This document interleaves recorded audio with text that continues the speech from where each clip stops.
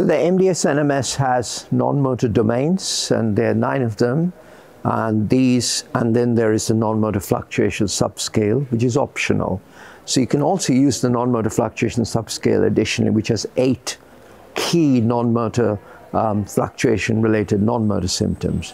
We're also aware that the society also has the no-more-fast scale, which is a more detailed, granular non-motor fluctuation scale. But the NMF subscale of the MDS-NMS is very short and quite easy to administer, and focuses on the top 8 non-motor symptoms that one sees during fluctuation.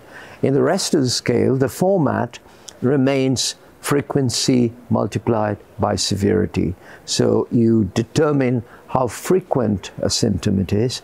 You also determine how severe it is according to the patient and the examiner, and then you get a multiplied sum, and then a total of the individual questions within the domain gives you the domain total, and then the total of all the domains gives you the MDS-NMS total.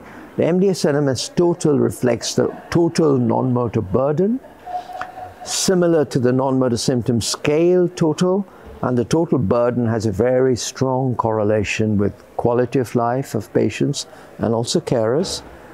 And also in terms of administering, it's very important that whoever is administering the MDS-NMS goes to the training administration manual and kit, which is available through the society website.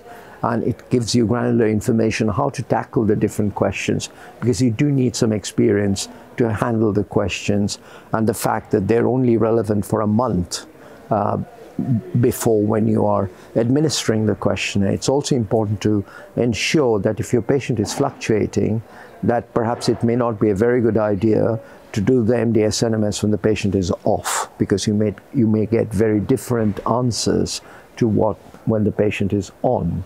So it should be really administered at an optimally on condition, and then you'll get reasonable answers, and the questionnaire and the person who's taking the interview should be experienced in use of the scale.